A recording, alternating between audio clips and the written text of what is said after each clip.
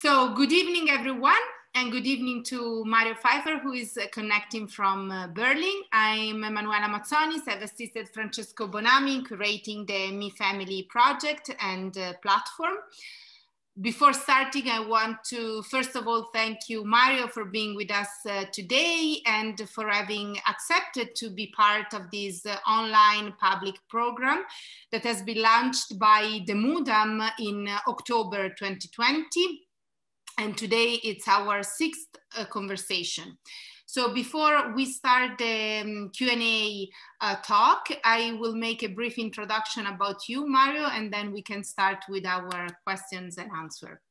So Mario Pfeifer is a German artist who lives between New York and Berlin. He belongs to that category of artist researchers who focus their analysis on sociopolitical events, the repercussions that these facts have had on society and on individuals, and also the relationship that is established between the art world and the social sphere. His research is based above all on the ethnographic investigation of the place in which he decides to carry out his work. For you, Mario, the enquiry into the surrounding environment becomes fundamental to the quality of the final result. You seek to document the reality of the facts without giving your individual judgment. You let the viewer formulate his or her own interpretation based on personal knowledge. And I'm thinking now about the two-channel video, #Blacktivist from 2015, where you collaborated over a period of 6 months with the New York-based hip-hop trio, the Flatbush Zombies, and the piece that has been premiered at the Goethe Institute in New York, was on view at Art Cologne and shown at Berlin's Akut, but overall had, if I'm not wrong, 2.5 million YouTube views. It went viral immediately, just in one day. I would say that is the most widely viewed piece of video in art history. In this work, you are analyzing many different topics, such as identity, and I'm referring especially to the Black Lives Matter movement, the police brutality, the right of self-defense, the right of free speech, the weapon distribution in US with reference to the Second Amendment.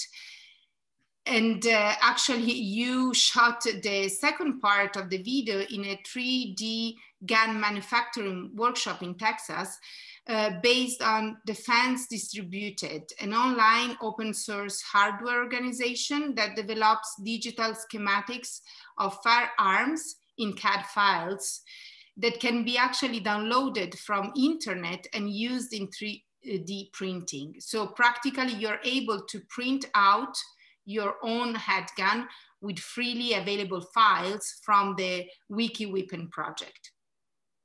In the video, you're also presenting Barack Obama as an hostage, knees in front of the camera. And in that moment, the rappers are presented as terrorists who ultimately turn their weapons against themselves to be reborn in a new life, marching on the Brooklyn Bridge as a peaceful marching for a new change. Now, I would like to ask you, Mario, if you can tell us more about the project and what was the aim you wanted to reach out, and also if you could ever imagine that this video would have gone viral in such a short amount of time. Yeah, thank you very much. Good evening to you, Emanuela, and to our viewers. So Blacktivist was actually born out of the birth of the Black Lives Matter movement, the death of Eric Garner, who actually coined the term "I can't breathe." So when I was invited to stage a solo show at Ludlow 38 in New York, I wanted to, as usually, somehow confront myself and my audience through my artistic practice to an everyday situation, a situation that is current, that is somehow urgent. And obviously the Black Lives Matter movement and the death of Eric Garner was such a moment in our young history.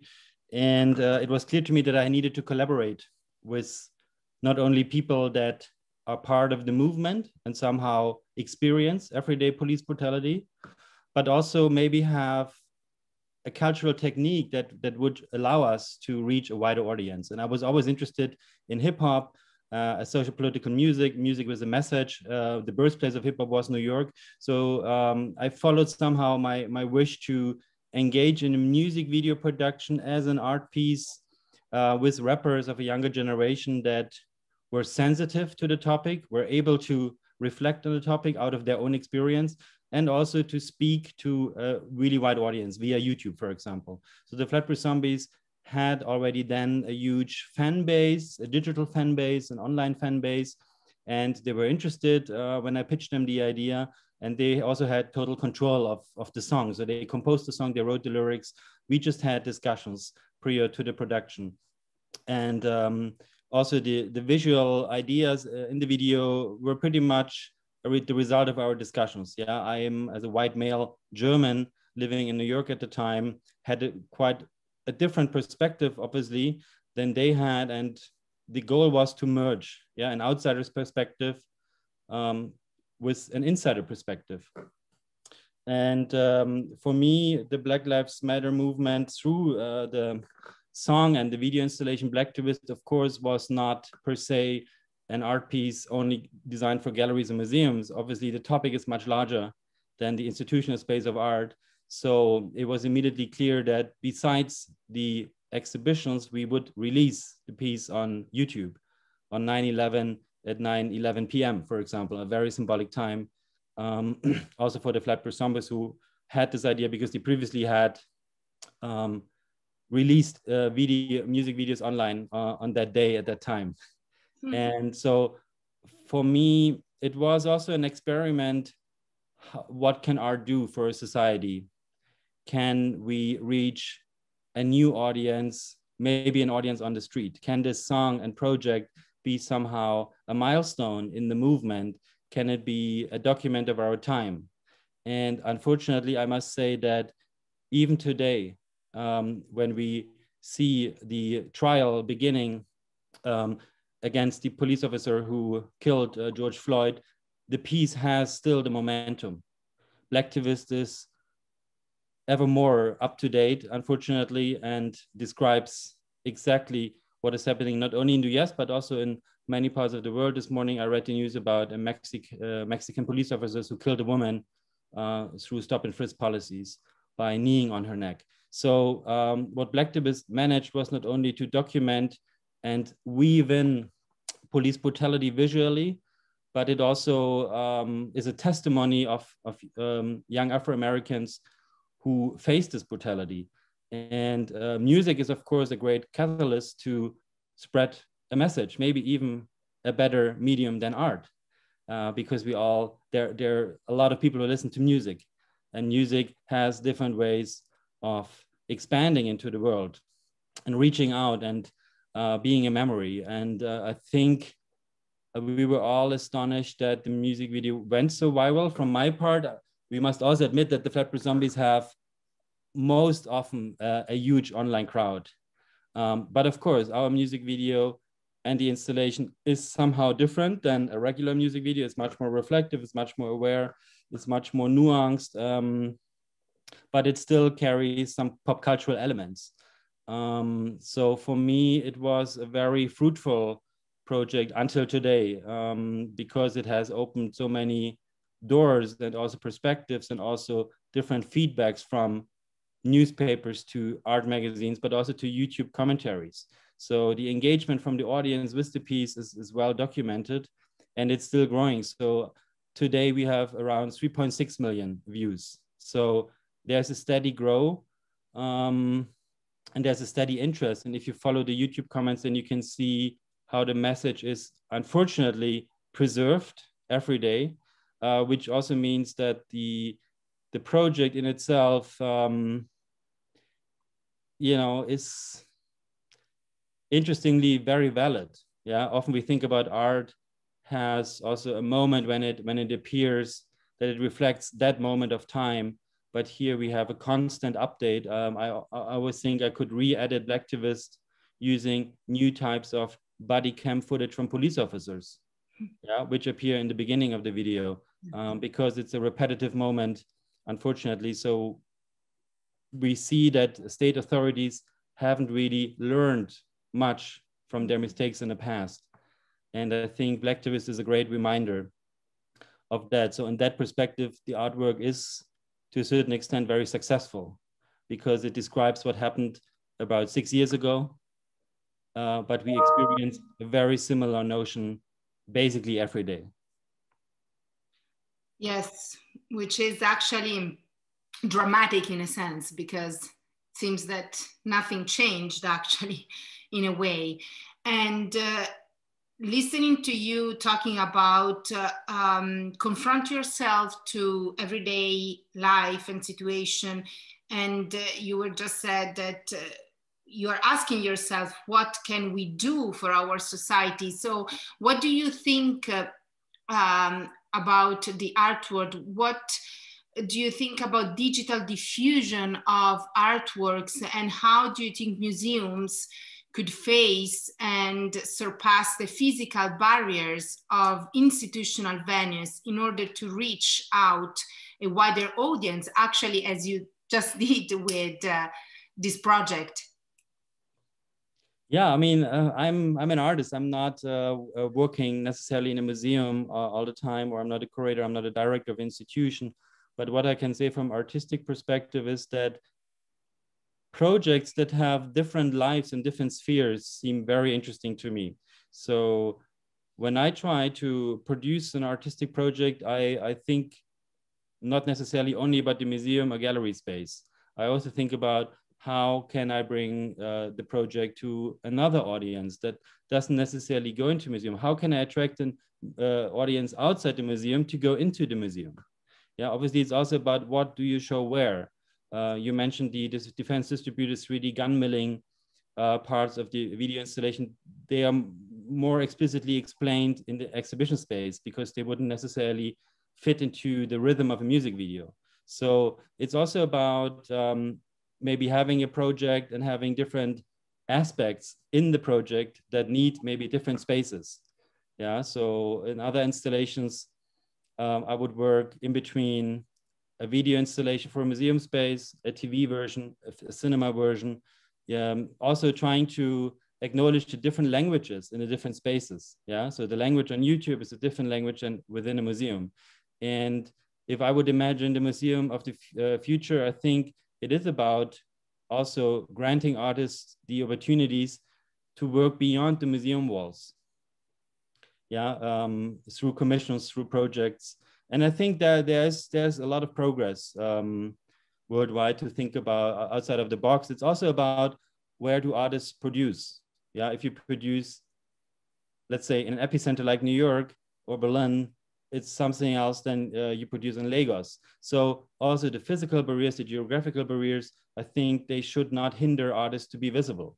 So that's another aspect, that digital art has the opportunity to be seen everywhere and anywhere, and it's still valuable. And there shouldn't be a big difference whether it's been shown on YouTube or a museum like Mudam. Yeah. In the best case scenario, it's somehow a symbiosis, and a large audience can gain from that, but also the institution can gain from it by just simply having new audiences. And I think it's also about the topic. That's why we also chose a music video for that part, because it attracts a lot of young people and they understand the music video as a piece of art anyways. Yeah, for them it's a cultural production that isn't about low and high culture and pop and elitist culture. It's simply culture. And I think museums in the past also have not acknowledged the strong intellectual barriers they have built in order to present things in a museum. And I think that keeps also audience away. And then it's also the question, what do you want to negotiate within the museum walls? Do you want to negotiate art history? Do you want to negotiate society, politics, the law? Do you want to really negotiate very current and very urgent issues? Yeah, so the form of an artistic work plus the audience plus the space, they define also the momentum of the work. Yeah, and we have chosen that path. And for Blacktivist, I think that was a very valid and very intriguing format, because it allowed us to speak to multiple environments, because the Black Lives Matter movement has also something to do with the institutional structures of museums. Yeah, we see this with workers' rights, we see it with minimum pay. All these things of institutional racism play into the larger Black Lives Matter movement. And I think, therefore, Blacktivists should be, you know, visible in many, many facets of our digital world. Yes, and actually what we have tried to do with our Me Family platform is that exactly the point, to try to develop in a very wider way the art message. And the fact that all of the artists accepted to be part of this project was already a big success. And actually the film we have chosen by you for the Me Family platform is very different from Blacktivists. Is entitled Again, is from 2018, has been commissioned by the 10th Berlin Biennale in 2018. It was co-produced by your studio together with the broadcaster Rundfunk Berlin Brandenburg in collaboration with Art & Co. You have reconstructed in this film an incident that took place in 2016 near Dresden, your home city, and in which, after an argument with a supermarket salesperson, an Iraqi refugee, Shabazz Al-Aziz, has been physically attacked by 4 local residents and later tied up to a tree. While the 4 men were allowed to return home unobstructed by the police, Al-Aziz was taken to the police station and then released again after an amount of time. But almost a year later, the court case relating to the incident was opened and dismissed after just a few hours, as the body of the refugee, who should have testified a week before the hearing, was found dead in a forest. What is really shocking from the story is that the court very easily dismissed the case because of, they said, lack of public interest, and because the man, the refugee, has been always declared as a very sick, aggressive person, while the 4 men, the court declared they acted for self-defense. Now, thanks to the support of research done by investigative journalists, you asked about the reasons for the dismissal of the case. And inspired by the amateur video taken in the supermarket, which had immediately gone viral on the internet, you reconstructed the incident using professional actors and invited citizens of different nationalities, all immigrants to Germany, to be the jurors.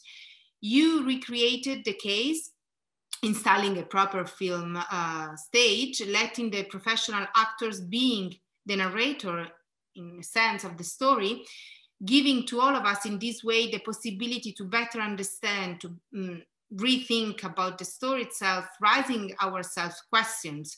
You have explained in the video the personal story of the refugee, and in order to give us more information about him and not just presenting him as a refugee who entered in a supermarket. He was actually suffering of epilepsy, and this is the reason why he moved away from Iraq to Germany in order to be treated and hopefully cured. Actually, he was sent, when he arrived, to a neurological clinic in Arnsdorf, and then he went missing in a forest for a very long time, and he was always described just as a sick man, in danger for his lack of orientation. So after this presentation, you allowed the jurors to present their own judgments on what happened, and you asked them universal questions about justice, identity, solidarity, the right of life, and the influence certain situations have on our perception of reality and manipulation of the news.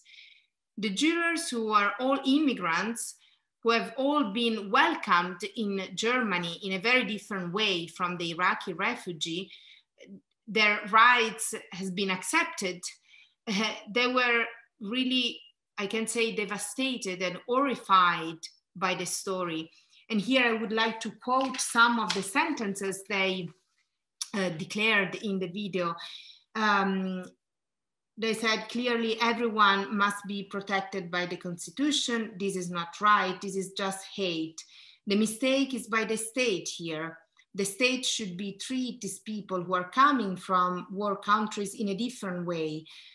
The total failure is by politicians. I lost trust in police and in court. This is not democracy anymore. This is a just said normality reality. This is expression of pure racism. And the last woman who actually ended her comment crying, she said that I know what it's like to be treated like an alien. Then you conclude the video with an ending message: civil courage is not punishable by law. So I was also very shocked by the video, and it's difficult actually to watch it more than one time because you're already devastated the first time. But I rewatched it many times in order to better understand the story and also the position of the people you have invited to be part of the video itself. I would like to ask you, first of all, why you have entitled the video Again, and then I will go on with my other questions. Yeah, Again has actually two meanings for me in this project.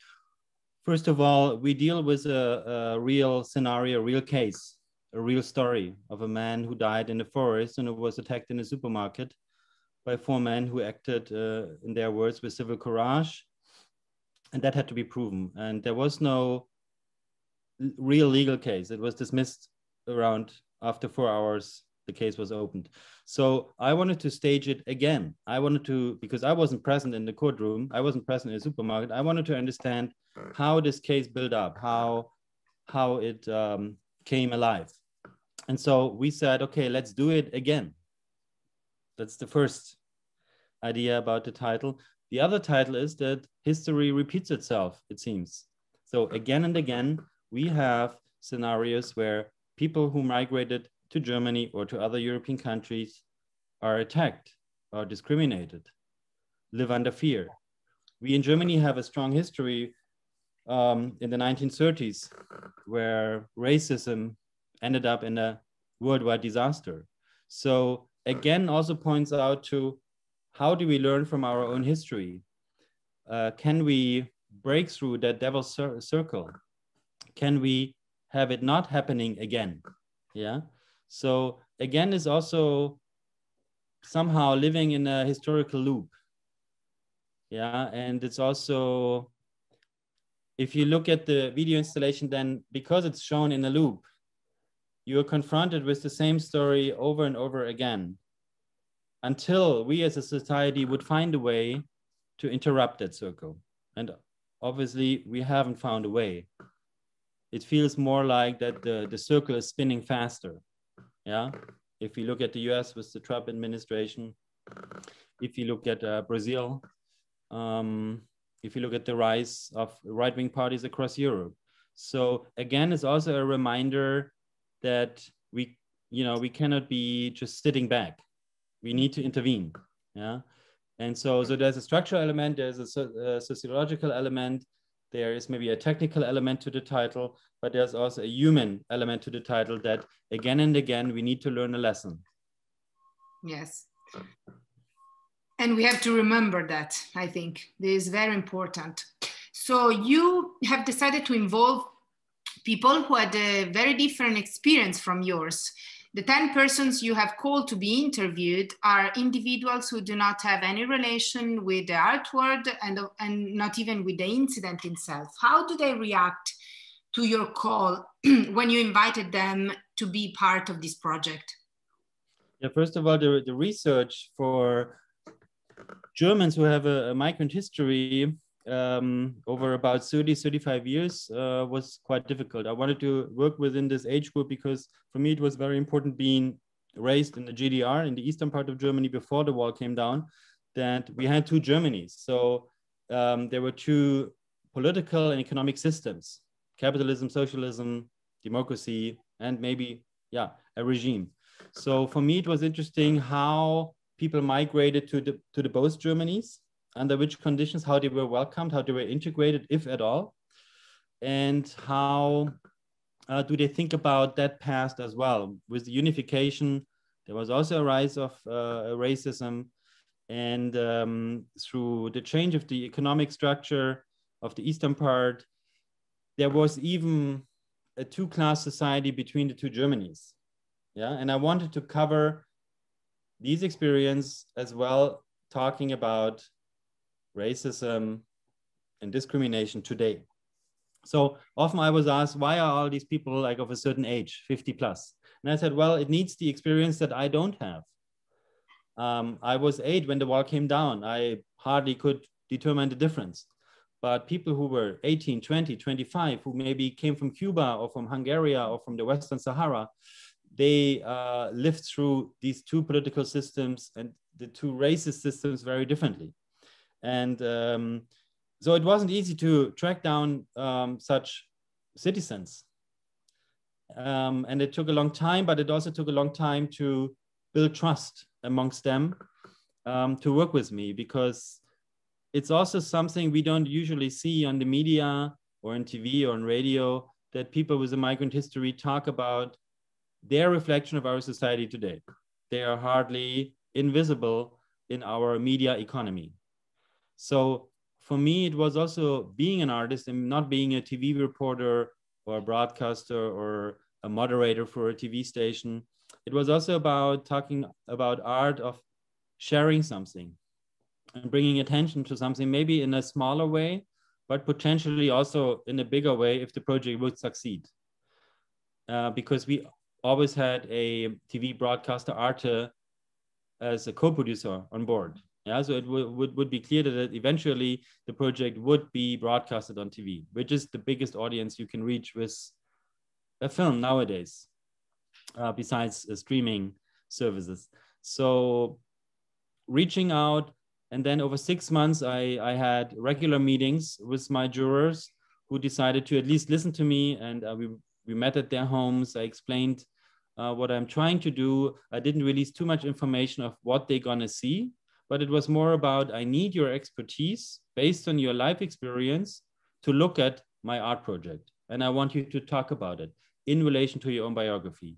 So usually the longer somebody lives, the more life experience they have. That's not a rule per se, but for most of the people, having lived through different political, economical, societal systems and moments, they just have a wider range of emotions towards that society. And that's what interested me, and that was the value, because my experience is limited due to the political economic system I lived through, how I grew up, and also the non-experience of racism I've experienced in my life.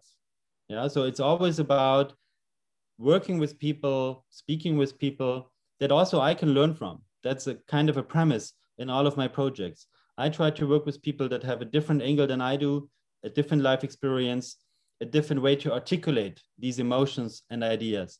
So once this trust was built, we had limited time because they were present during the full production of the video installation and the film, but then they only had about 3 minutes to act on camera to give their response. So, and that's when the trust really came out, when they trusted me and these big film cameras and a big film set in order to reflect on what they've seen, reflect on the crime that happened to Shabazz Al-Aziz, but also to connect it with their own biography, to say, based on my life experience, I feel that way. Yeah. Whether I can analytically look at the life of Shabazz and the failure of our justice system, my jurors always had the emotional component because they might have felt reminded again of what they had experienced while they migrated or fled.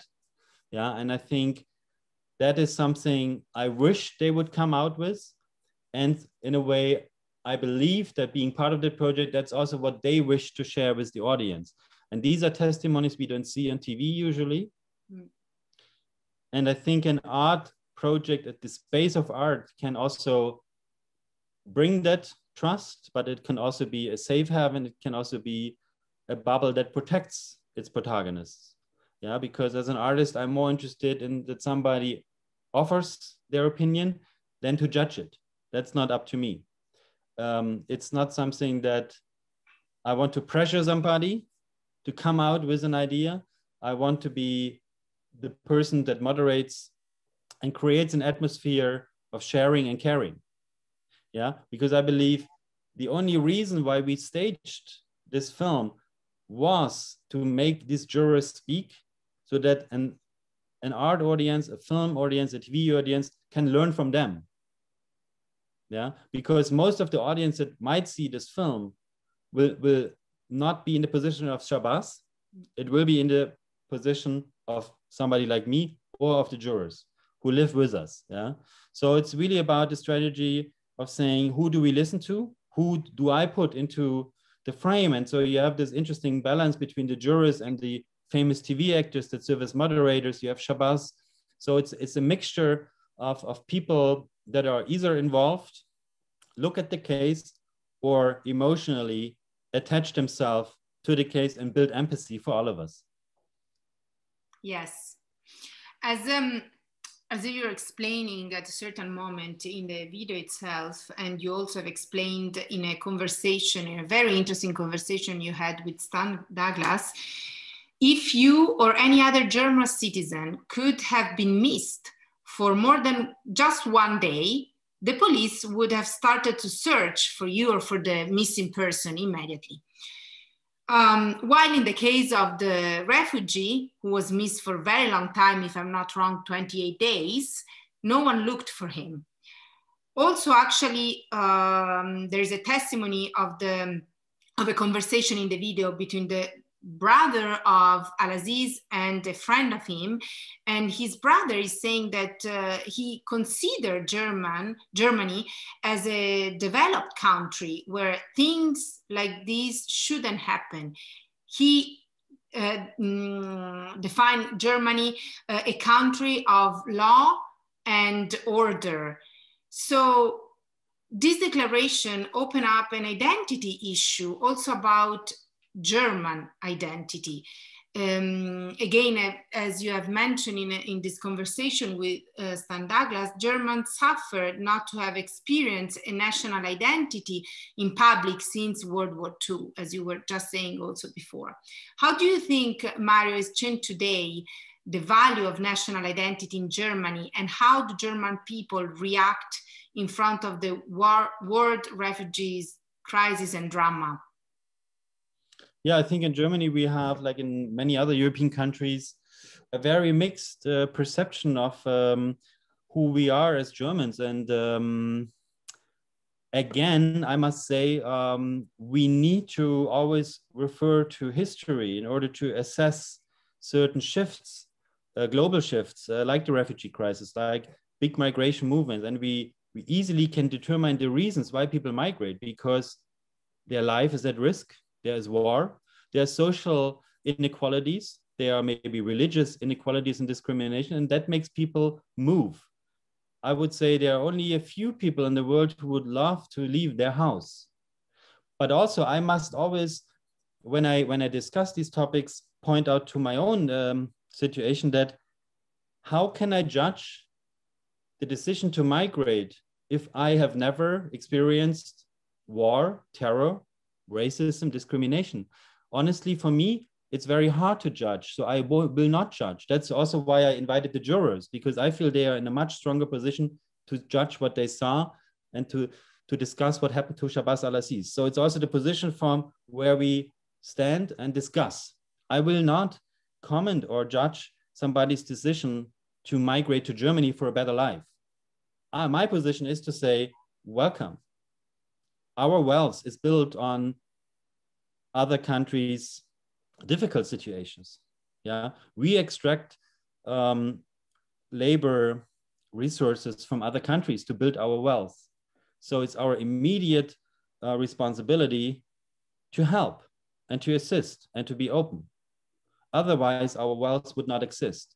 So obviously, there is a growing number of German citizens who believe they need to protect the wealth that they have built on other countries and nations and continents' resources. So that's, again, also a historical parallel to the 1930s, that in order to protect our cultural identity, which is always something that is developing, changing, growing, yeah, becoming more complex, becoming more diverse. It has always been that way. But of course, there are nationalist ideas to define what is the German identity. And I think most of them are populist, and that's why also why they are to a certain extent successful, but they are also false. Yeah, as many scholars could explain in a better way than I do. But somehow, how do we deal with that? Because that's not easily going away by describing these are false arguments. These are historical, sociologically wrong arguments. They still exist and they gain power, as we can see in elections. And what we also see with the Corona crisis is that we have nationalist way, for example, for the vaccine production and the vaccine distribution. That is, I think, also another very scary aspect, that societies, and especially capitalist societies, of course, always think short term in a way to gain profit and to be stable and to protect markets and to protect wealth and living standards, yeah, without acknowledging that there will always be a weaker country next door, probably. Yeah, so this race against who gets the vaccine first and who is exporting to which country and who's not exporting, I think that's maybe a more real and current feeling of the creation of national identities based on misery of a crisis. Yeah, and with the refugee crisis, it was never really an economic issue for Germany. I would even say there's a great resource of labor coming to the country. That's how a lot of conservative politicians also argued, in order to shift somehow the focus when just 1.5 million people arrived in Germany. Let it be 2 million. That's somehow a manageable number in my point of view. And I think our welfare system can manage that, and our wealth can manage that. And beyond that, there are ethical and moral responsibilities that we just have as a central European country. So it's a very tough question, and each crisis puts oil into the fire. So it's something I deal with in my work a lot, with these ideas about discrimination, cultural and national identities. And it's really, really not easy. So I do read a lot of sociological studies and books and reports and case studies. And it's very hard for scientists, for conflict researchers, for sociologists to really define the political momentum with the emotional state of people, of citizens. Yeah, and Germany is quite complex, because we do have these two German states in the past, and we have two parallel emotions governing our national and cultural identity in Germany up until today. Not necessarily so much in my generation, but about older generations, but also in my generation, people will somehow start to believe that the East German identity is a different one than the West German identity. Whether I will belong to potentially a group of citizens who would say, well, I'm a European. Yeah? And that comes also with a burden. European is not necessarily a positive aspect of my cultural and national identity. So I made a project in 2016 called About Education and Fear. It's a 9-hour interview project with people from the right-wing protest movement in East Germany, but also with conflict researchers, therapists, sociologists. And that was quite eye-opening, how much your own biography, the way you grew up, what your parents and your school taught you, how they influence your political behavior and thinking, besides the media. Yeah, but it's a symbiosis again. Where do you come from? How do you define your cultural identity, but also how do you define a prospective country, for example? What's a good country? And a lot of people answer this question when I ask them, oh, I want it to be like 20 years ago. If you would have asked them 20 years ago, they would have probably said, I wanted to be like 20 years ago, like 40 years ago. So it is an emotional topic, yeah? And it's about delusion in a way, and it's not about necessarily about optimism, because if I want to think about a prosperous country, I must project into the future, not into the past. Yeah, and if you do not have this optimism that based on the learning of the past, of our history, you can project into a brighter future, then I guess you have a problem as a nation if you are backwards turned. And we have seen it in the US, what damage the election of Trump has created, and how difficult it will be to reverse that.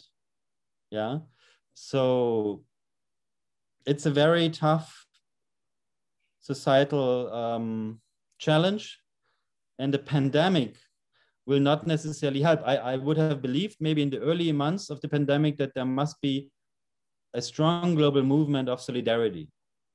And maybe that was existing for a few weeks and months, but the longer the Western world was not able to function in their progressive, profit-making way of life and way of making business, the more tired people became. And the more they saw their life standard flush away, while other regions would never have this life standard.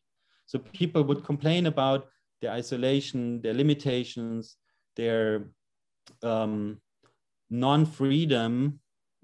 Whether you would say, well, it's for a certain time and it will potentially not define all your life, but there are other areas in the world, Palestine, Yemen, Myanmar, where you will probably never have the freedom that we have. Yeah, and I think these are again reminders to each citizen. How do we live, and how is the world governed, and how do I want to be part of that, and also how do I want to engage with that? So I think for me, there's more to learn from a pandemic than to miss. Yes. Yeah, and I think through an even greater effort of solidarity, there would have been less people killed, and there would have been an interesting rebalance of how is this world functioning. Instead, we see that a lot of countries that are not in the economic epicenters do not get vaccines, or get vaccines that are not working.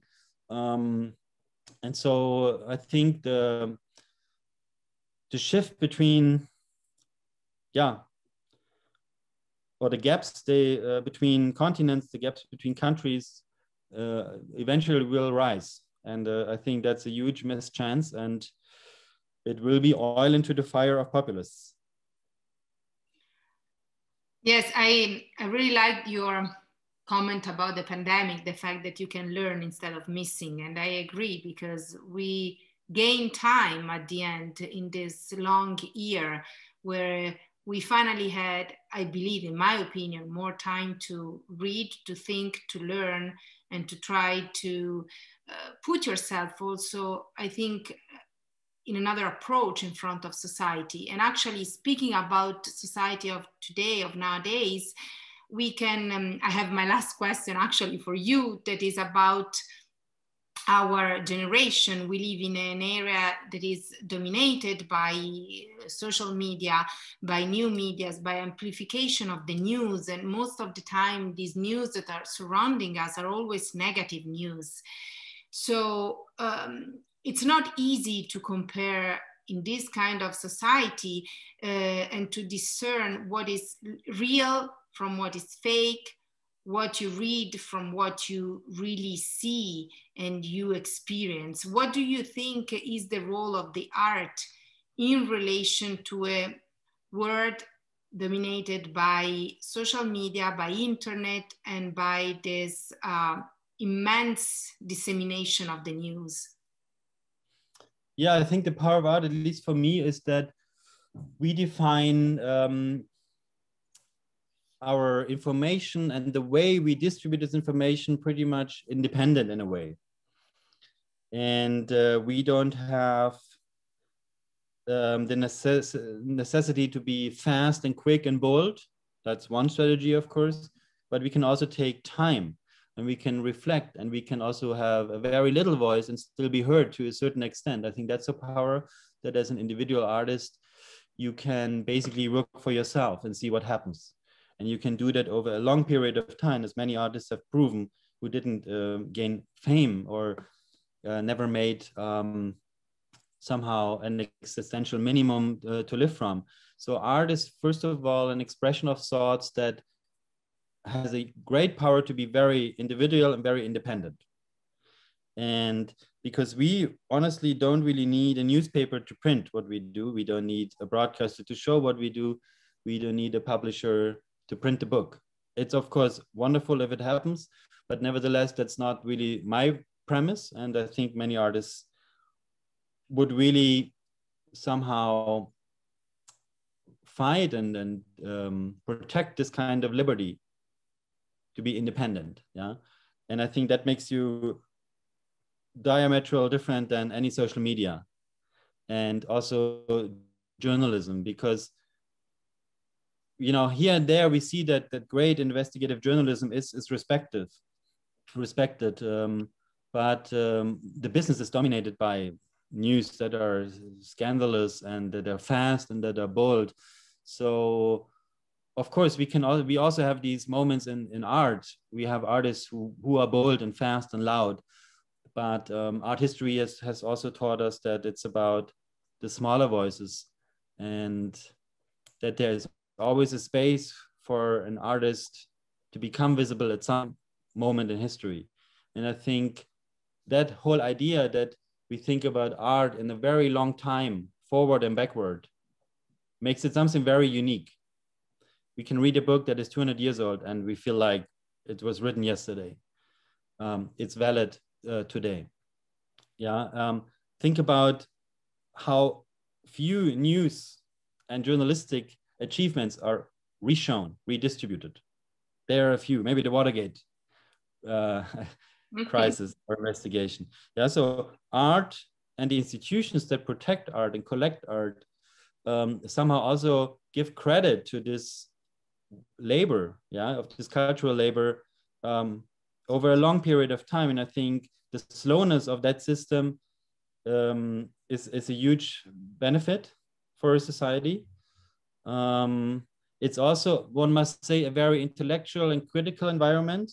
So it's art production and art critique, art history. These are quite intellectual disciplines. So there is also a great chance that art, gains attention or is discussed amongst people who take it very serious and who also have a responsibility to society and to readers, other scientists. Yeah. So with the news economy, it's about how many viewers you get. So it's a completely different approach. And I think there might be a few artists who take this as the first premise. How many people can I reach? To which price? But potentially we have different goals and aims, and it's quite also difficult to make art, because there are so many things to reflect on and to think about.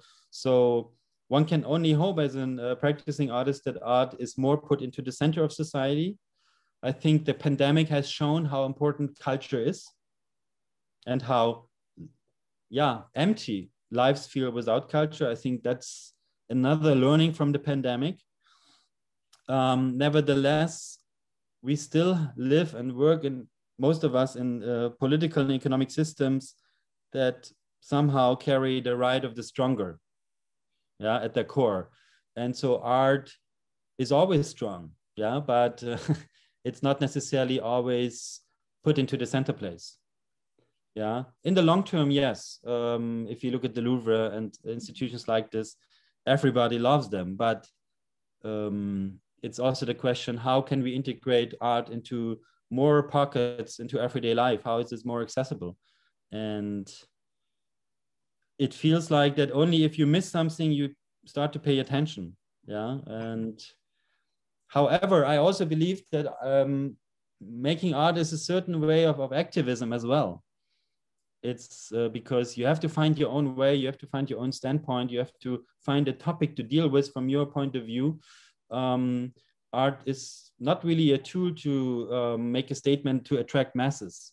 It might be in some aspects, but it's much more than that. And I think that differentiates it from, yeah, the news business, the entertainment business. There's also entertainment that can be critical and challenging that we come back to now and then. But overall, I think art has the power to be quite analytical, but also be emotional, be aesthetic, be political, be ethical and moral in order to challenge audiences in a way from one individual to another, which is also interesting. Most of the social media, TV news, big Hollywood entertainment, it's always created by a huge group of people in order to bring it to a huge market. So if you don't have a market per se as an artist, then you have to think about what you're going to put out. So it comes back to you. Mm. You can eventually hope that there will be an audience and maybe a market, but that's probably the only way to be meaningful within the context of art. But that meaningfulness can actually last for a long time, because I don't really remember a movie I saw in the cinema 4 years ago, because the perception of that cultural medium is, okay, there's another film next door, there will be another one next week. Yeah, so it must be an outstanding movie that I will remember it. Yeah, and I think with art, of course, we also look at the things that are visible, but we also have books as containers. So sometimes we overlook things, but they are somehow documented here and there. So again, the slowness of the art system is a huge benefit for a total society that should also be constructed of social media and movies and TV. I have no issues with media, but we should also understand the power of them, but also the weakness, and vice versa, the power of art, but also maybe its weakness, that you need to invest something to find it, to deal with it. Yeah, art needs attention in a very different way. It's nothing to lean back. It's nothing that comes to your home, at least not until today. In most cases, you need to make an effort. And I think each society needs that effort.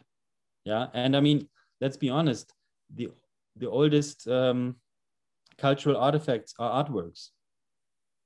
Yes. And there's a reason for that. And that's the real power. So if there is a crisis, let's say a war, what is being protected first? It's the artwork. It's the reproducible artwork, like a painting or a sculpture, that cannot be recreated because it was already created. Yeah, so that's something I find we should never forget.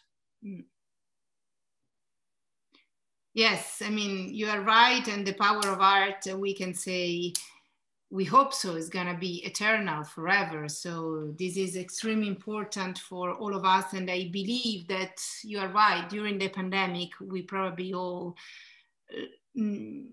rethink about the power of art and the importance of the role of art as a communication tool to all of us. So Mario, I thank you very much. Unfortunately, we are running out of time. I want to just make a brief conclusion about this amazing conversation, just underlining what I really find myself interesting in your work is the way you are immersing yourself in the story, in the topic you are analyzing. The fact that you want to always dive deep in this subject, being in contact for a very long period of time with the persons you are involving in the project, in the story that you have chosen to analyze, in order to be able to unfold, I would say, the secret value and the meaning of the story itself. So I would like to invite the public who is listening to us to discover this analytical approach that you have watching your video again, but also your other works that actually are that people can also see on your website. And I really invite the public to raise questions about the perception of reality, the role of ourselves as responsible and active citizens, trying to be neutral and impartial in front of society and not too much instead manipulated by the power of the news, by the social media. So thank you again, Mario. And I hope to talk to you very soon again. Thank you. Thank you, Mario. Bye-bye. Bye.